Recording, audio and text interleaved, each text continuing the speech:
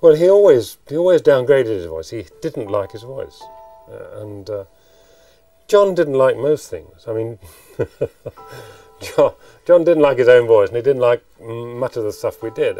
Many years later, I was having dinner with him in the Dakota with Yoko, and we were chatting about old times. And he suddenly said to me, he said, "You know, if I had my way, I'd do everything all over again."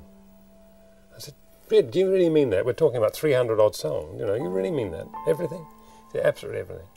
I said, "What, a song like Strawberry Fields?" He said, "Especially Strawberry Fields." I said, "You amaze me." And it was obvious that John always had that ideal that could never quite be reached. He had a picture in his mind that was always better than reality.